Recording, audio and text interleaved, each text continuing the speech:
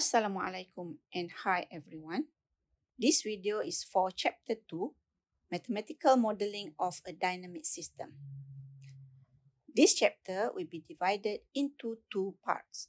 The first part is to draw a block diagram using first principle. So in this part, we're going to learn how to draw a block diagram for a mechanical transitional system, mechanical rotational system, hydraulic system, water level system, thermal system, or a combination of all these systems using first principle.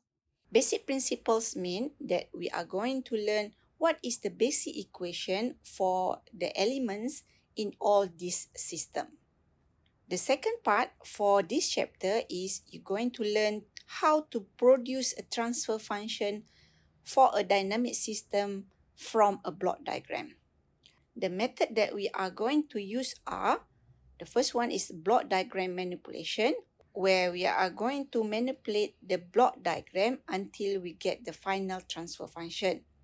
The second method is signal flow graph and Mason's rule, where from a block diagram, we're going to convert to signal flow graph. Then we're going to use Mason's rule to calculate the final transfer function for the dynamic system. Now, let's start with the first part of Chapter 1, which is to learn how to draw a block diagram for a dynamic system. So first, we start with mechanical transitional system, where in mechanical transitional system, there are three components, which are spring, damper, and mass. For a spring, the basic equation is F equal to Kx, where F is force, K is spring stiffness, and X is displacement.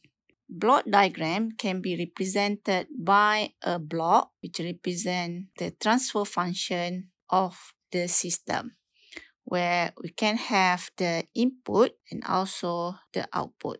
Based on the spring equation, F equal to Kx, so we need to determine what is input and what is output. So if F is our output, X will become input, then K is transfer function. Therefore, we can draw the block diagram with K is the transfer function in the blocks, then X is the input, and F force as the output.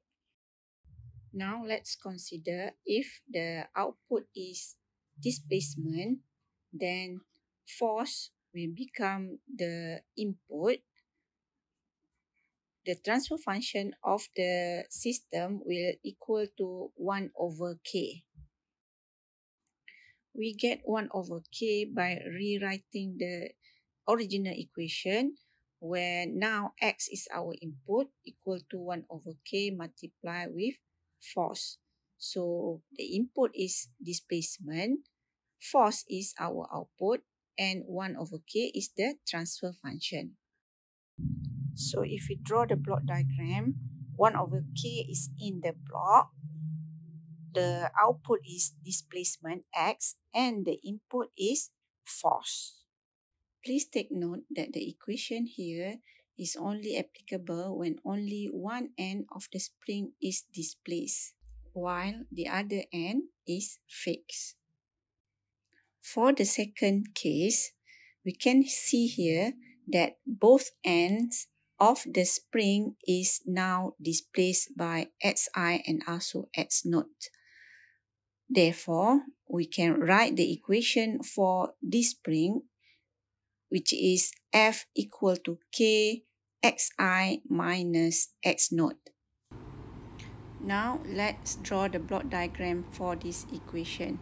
First, we need to determine what is the input and what is the output for the system. Let's consider the input is the Xi and the output is force. Therefore, we don't need to rewrite the equation because the equation is already in form of output equal to transfer function multiplied with the input. To draw the block diagram, let's draw one block with one input and one output. The transfer function is k in the block, then the output is force, then the input is xi minus x naught. If you see a minus or plus sign, then we can draw a summation point with two arrows into the summation point, which represented xi and also x naught. The sign for xi is plus and sign for x naught is minus. So this is how we draw a block diagram for the equation. Now, let's consider the input is force and the output is displacement. Therefore, we need to rewrite the equation.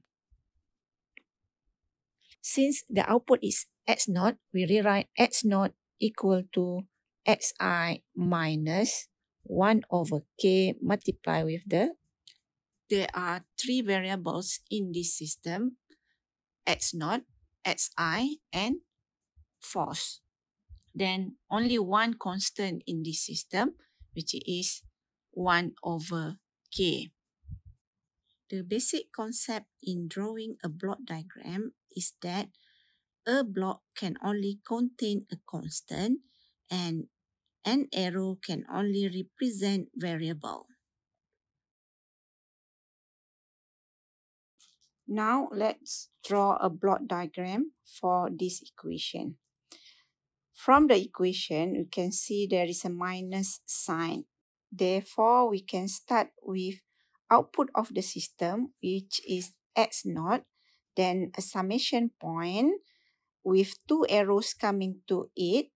The first one is xi with the positive sign, and the second one is 1 over k multiplied with force with minus sign. For 1 over k multiplied with force, then we draw a block which contain 1 over k, then the input is force. This is the block diagram if the input is force and the output is x naught. The second element in mechanical transitional system is damper. The equation for damper is F equal to CV, where F is force, C is damping coefficient, and V is velocity. The equation can also be represented using displacement term, where we write F equal to Cx dot. X dot is actually the velocity, which is equal to C dx per dt. We can simplify dx per dt by write C d operational d. The capital D is represent d operational, which is represent d per dt. The force for the damper will always oppose the movement of the damper. For the second condition, where we have both ends of the damper is having displacement, so the equation for this condition is C F damper equal to CD xi minus x naught.